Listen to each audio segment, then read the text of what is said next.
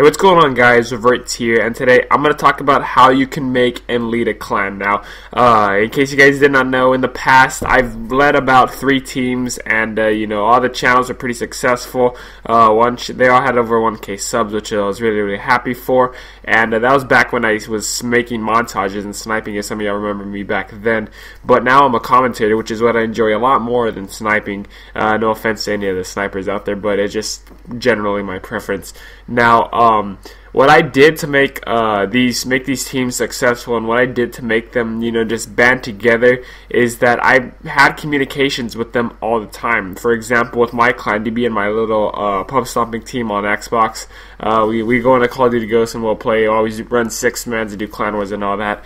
What I do with that is I'll communicate with them. I'm constantly communicating with my team, especially with we have a little core 4. It's me, Shady, my brother, and my friend C3. We'll always be together, and then we'll pick up 2 other people, and we're always communicating with each other. Even in in text message, we have a little group chat with us 4, and we'll message each other when to get on and stuff like that. So being in a clan, communication is probably the most important thing that I can tell you guys. You want to have communication. You don't want to stray away from one of your members, because then that might lead to inactive members, or they might not get, you might not know anything about them. So you want to have communication with your team.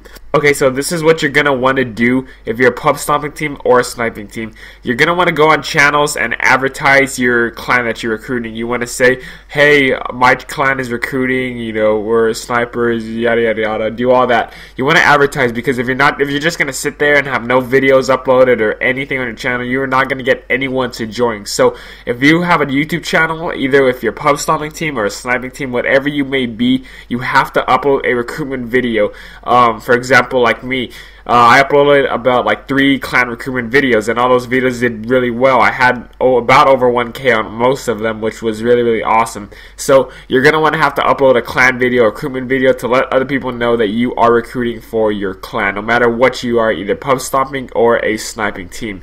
And so once you've made that video, usually people will post in the comments down below what if they would like to join or not. So yeah.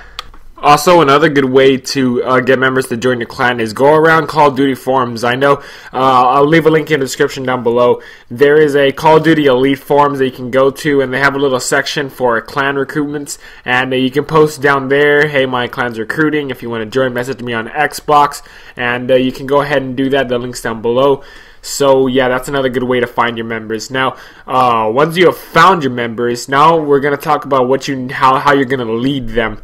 Okay, so when you're a leader, you need to act like a leader. Basically, it's not really that hard, but you gotta do some important things, like just keep everyone in line, make sure everyone's not fighting, and just stuff like that. The little things. It's not really that hard at all.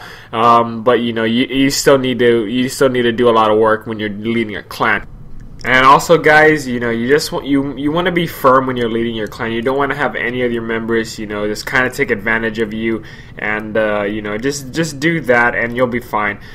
These are the little things that I did for my clan. These are the little things that I did to help them get to what they are, and this is what I do now.